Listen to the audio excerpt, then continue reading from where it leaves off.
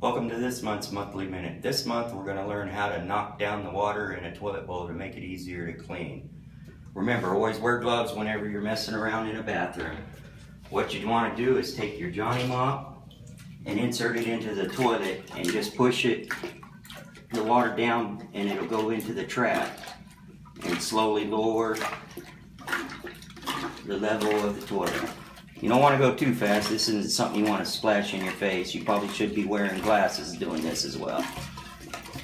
But just go slowly. And it lowers the level of the bowl. And that way you can use your cleaner to get that ring that builds up there without diluting your cleaner to where it doesn't do any good. Once you have the solution on there, just use your Johnny Mop. Use the water to rinse it.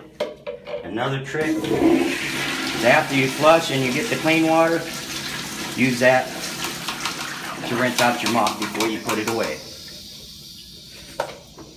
That's this month's Monthly Minute. Thanks a lot. We'll see you next time.